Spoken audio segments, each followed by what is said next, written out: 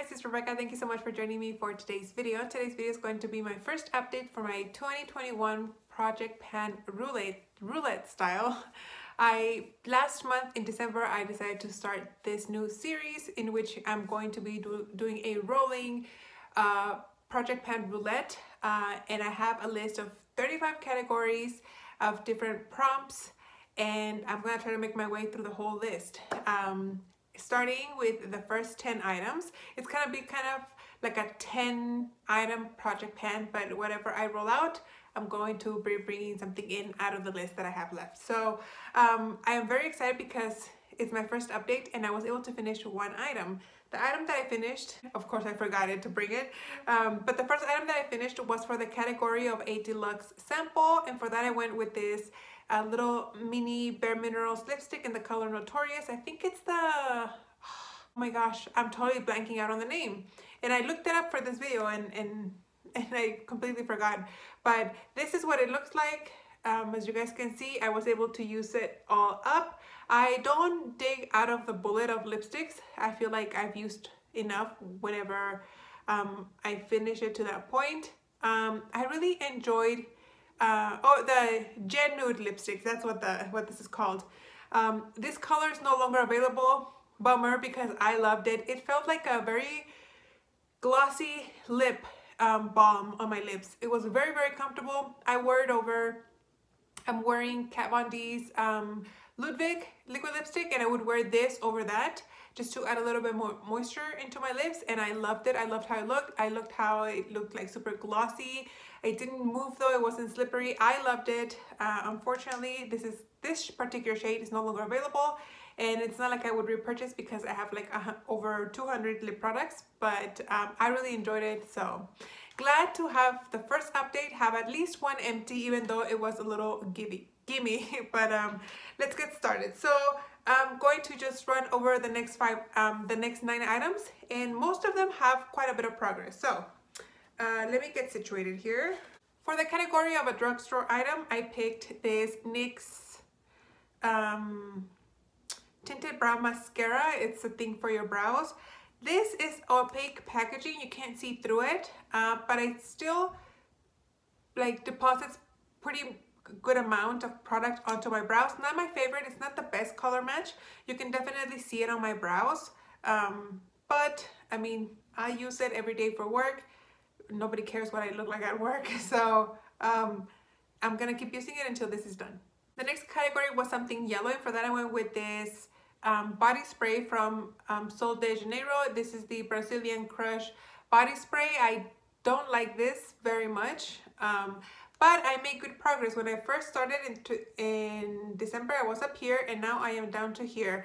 I'm not surprised. I can go through the full-size body sprays from Bath & Body Works or like Victoria's Secret in about 3 months, and those are 8.5 fluid ounces, and this is 3 ounces. So I'm not surprised that I was able to do that big of a like that much of a progress.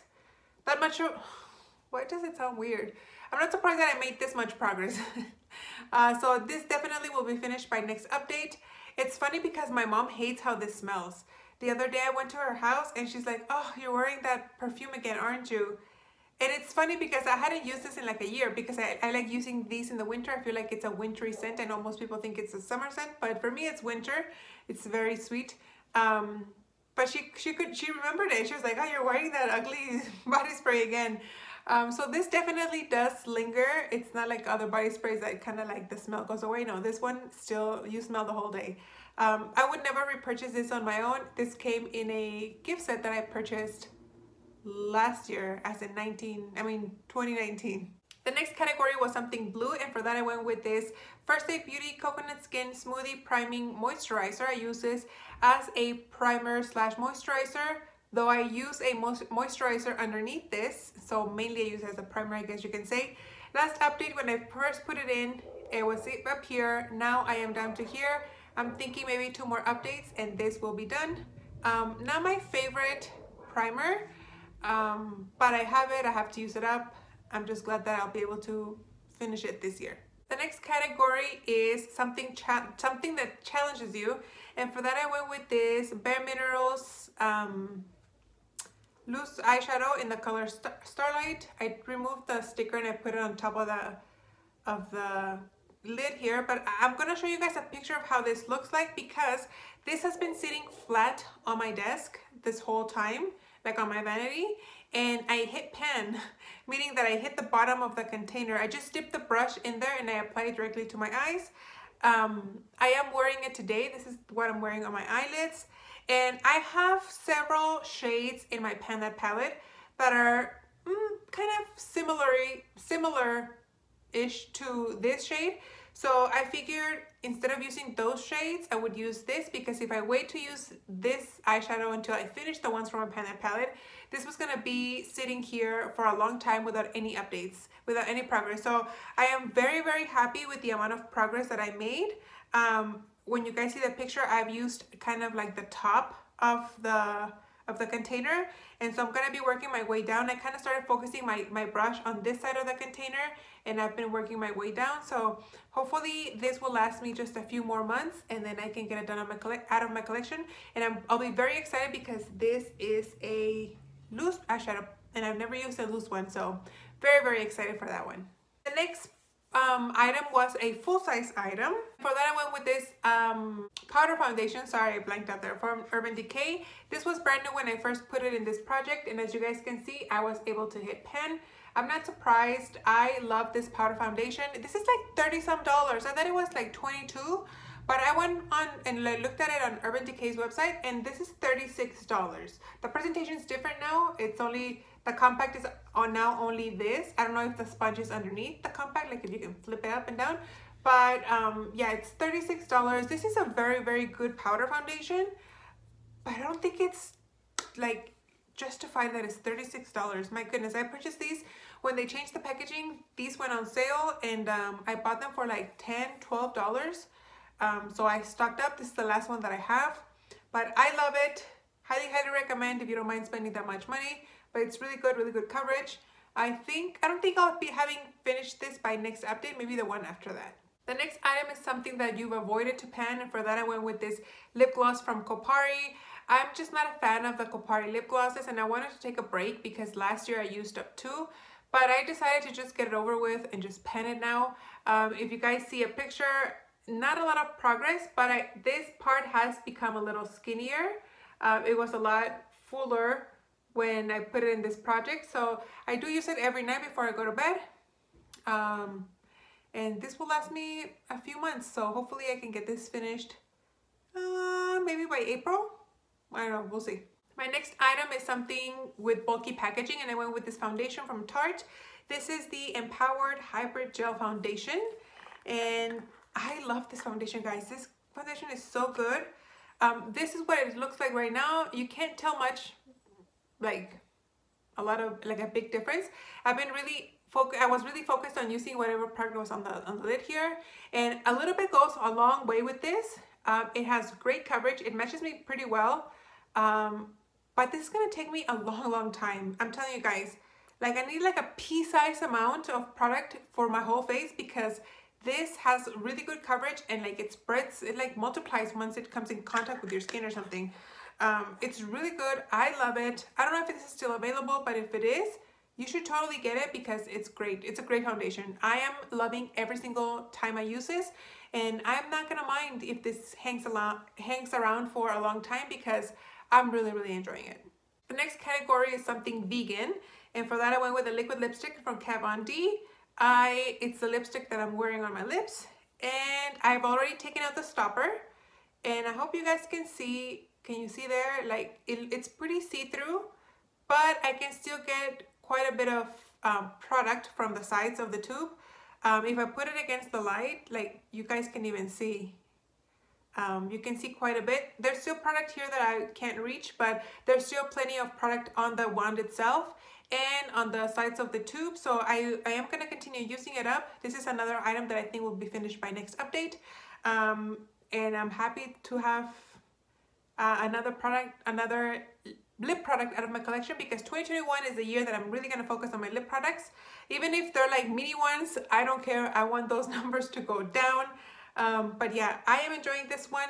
The Kat Von D formula, or KVD, is I think one of my favorite formulas. The one from Sephora is really good too. When it comes to liquid lipsticks, they're very comfortable and I don't mind working through that product.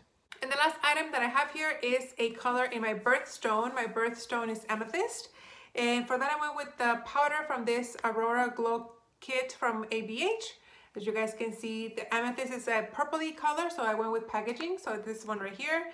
And I am working on this highlighter right here. I expanded the pan just a tiny bit. The thing is, not that I used it a lot, but this formula is very, very soft. And when I got this package in the mail, it was broken. So I did have to repress it. That shade in particular, so it's already soft as it is, plus the repressing, that doesn't help because it makes it softer. But I did expand the pan quite a bit. I'm kind of alternating using this highlighter with the highlighter in my pan and palette. Not optimal for how I like to pan things, but I wasn't about to put this full-size purple highlighter on a project pan. We'll see later on. Do you guys see?